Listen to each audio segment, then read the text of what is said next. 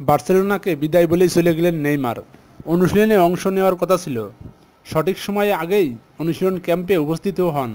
তবে আর্নেস্টা ভালভার্দের অধীনে ট্রেনিংয়ে অংশ নেননি নেইমার। বার্সেলোনার ট্রেনিং গ্রাউন্ডে নিজের গাড়িতে করে দুজন ব্রাজিলিয়ান সুপারস্টার সেখানে কিছুটা সময় কাটিয়ে লিওনেল মেসিদেরকে বিদায় বলে স্থান ত্যাগ করেন বলে স্প্যানিশ গণমাধ্যমগুলো জানিয়েছে।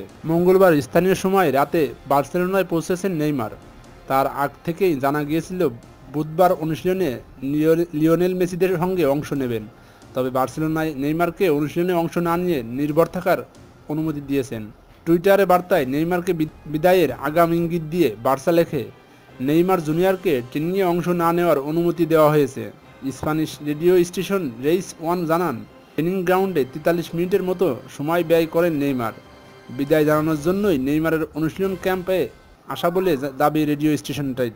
বার্সেলোনার রিলিজ ক্লোজের 222 মিলিয়ন ইউরো পরিশোধ করেই নেইমারকে দলে নিতে চায় পিএসজি। বর্তমান পরিস্থিতি বিবেচনায় নেইমারের প্যারিসে যাওয়ার সময়ের ব্যাপারে পরিণত হয়েছে। আরও নতুন নতুন সংবাদের জন্য প্লিজ আমাদের চ্যানেলটিকে সাবস্ক্রাইব করুন এবং আমাদের সঙ্গে থাকুন।